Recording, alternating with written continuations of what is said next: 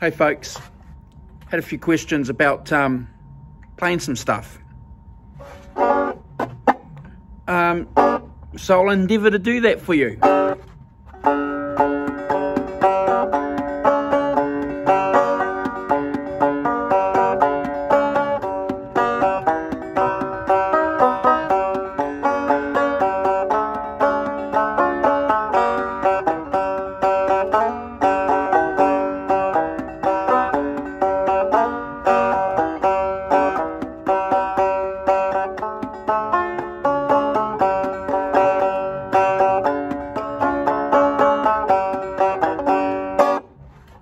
Some of you know I love bluegrass, love country music. 4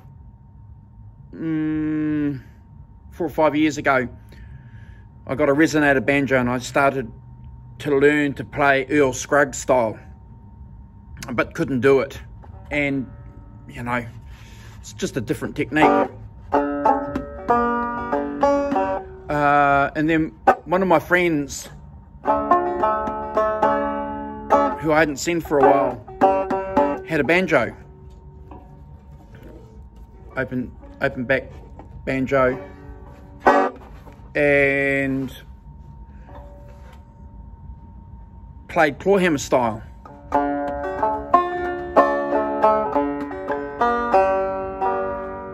And it blew me away. I was fascinated by it because that was the sound that I was hearing in my mind. So, got rid of that resonator banjo, brought an open neck. Because I'd already learnt some chords, it was just a matter of training the right hand and hitting the string.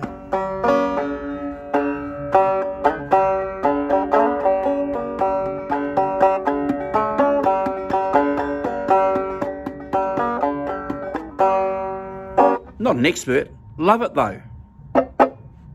Country music, hillbilly music, bluegrass music, it was all the same. Back in the 30s, 20s, 30s, 40s, hillbilly music, white blues. That's what I loved about it. Being a blues man, having some experience, you know, with the Delta blues guys a long time before, you know, discovering this kind of music.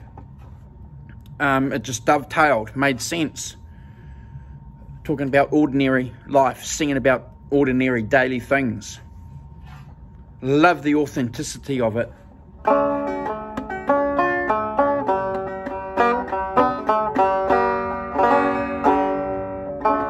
So I've got a couple of open back banjos. This one here is a daring banjo, an artisan, steel strings. I've got another one I'll show you tomorrow. It's got nylon strings. My luthier friend Keith McMillian put a scallop in here. He's scalloped that out for me. Doesn't come standard with the scallop. And Andrew being Andrew, I've relicked it a bit.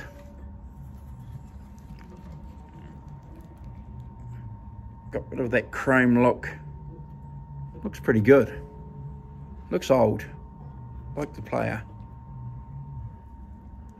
With my EVH.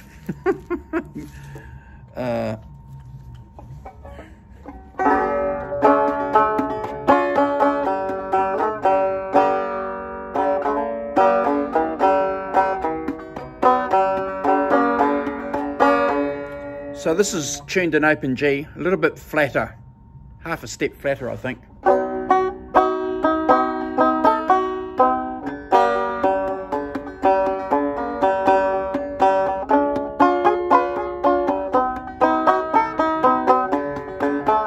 When I discovered it was an open G, because I've been playing open G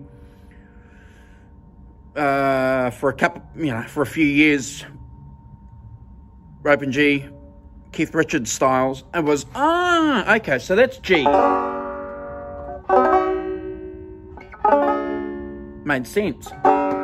So straight away you got 3 chords for free. Open.